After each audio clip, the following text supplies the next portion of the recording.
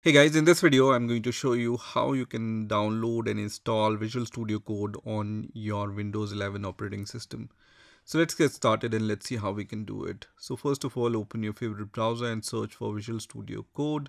And the first link which will appear here will be from code.visualstudio.com. So we are going to click on this link and this is the official page for Visual Studio Code. Here straight away you can see this download button at the top and this download button here on this main window. So just click on any of these options. I'm going to click on this download for Windows option, which is going to start the download of the executable file. So you can see this download has been started, and once this Visual Studio Code .exe file is downloaded, just click on this file and let me minimize my browser. And now you can see the setup for Visual Studio Code has been started. Here click on accept the agreement, then click on next. This will be the default location where Visual Studio Code will be installed. So if you don't have the good reason to change this location, just leave it as default and then click on next here. Then you have the start menu folder. So I'm going to leave it as default and then click on next here. And then you have the select additional tasks. So if you want to create the desktop icon, click on this checkbox.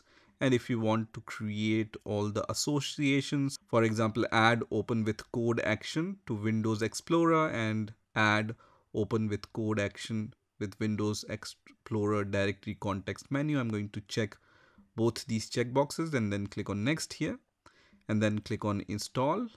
At this point, you just need to wait for a few seconds until Visual Studio Code is installing.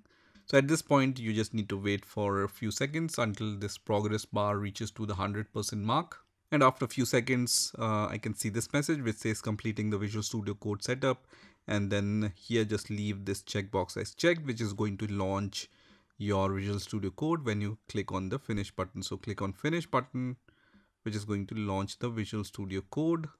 You can see Visual Studio Code has been launched. So now when Visual Studio opens for the first time, it's going to show you all these options, like you can choose your theme. The default theme is dark modern in my case. You can change it to the light theme here, or the dark high contrast, or light high contrast here. I'm going to leave it as dark modern here. And then you can also choose rich support for all languages, tune your settings, so you can do many other settings from here also. Once you are happy, then you can start working with your Visual Studio Code. Now, if you close Visual Studio Code, you can always launch Visual Studio Code by just clicking on this Windows icon. And then when you search for Visual Studio Code, you will see the Visual Studio Code app option. And when you click on this Visual Studio Code option, it's going to launch Visual Studio Code. Now, once you install Visual Studio Code, you can also open Visual Studio Code using the command line. So when you just search for CMD in the search bar, you can see the command prompt option. So click on this. And once command prompt opens, just write code here and then press enter. And it's also going to launch Visual Studio Code, right? If you want to open some folder in Visual Studio Code using command line, then what you need to do is, so for example, what I want to do here is, let me open my file explorer here, and then under my desktop, I can see a few folders here, and I want to open this folder in Visual Studio Code. So you can also go inside this folder, right click inside this folder and then click on show more options, and you can see this open with folder option. And then you also have this open in terminal option. So when you click on open in terminal, it's going to open this folder in the terminal. So you can just click on open with code and Visual Studio Code will open that folder in Visual Studio Code. So you can see that folder has been opened in Visual Studio Code.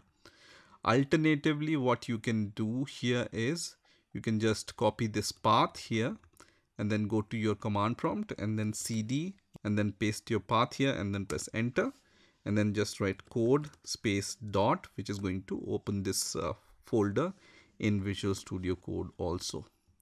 So this is how you can download and install and use Visual Studio Code on your Windows operating system. I hope you've enjoyed this video and I will see you in the next video.